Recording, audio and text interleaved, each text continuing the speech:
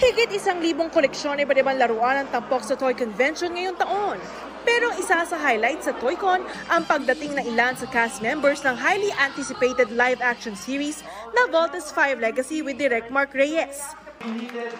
Tila in character sa kanyang blue outfit si Radsun Flores. Grabe talaga yung show. It transcends age, generation. Until now, sikat na sikat pa din. Yung mga nakita ko ng parts ng show, super ganda talaga. And very much anticipated.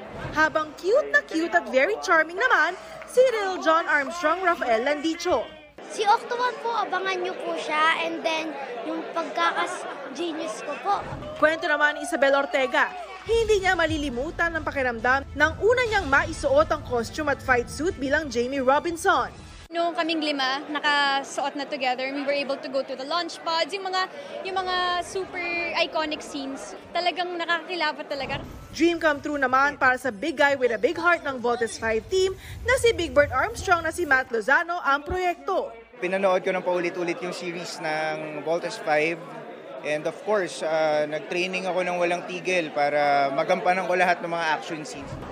Mula sa merch, posters at maging ang mascot ng Voltes 5, patok sa mga kapuso. Marami rin ang maswerteng nakapagpapirma ng kanilang Voltes 5 collection, maging sa Voltes 5 signature sword ang laser sword.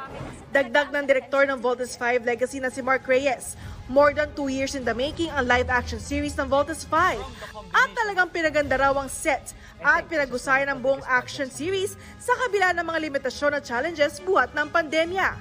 The level of expectation is really scary for us, but I guarantee you that GMA spared no expense in producing this series. Malapit na nating makita ang Voltes 5 by next year. It will be in 2023. Katatibayan updated sa Showbiz Happenings.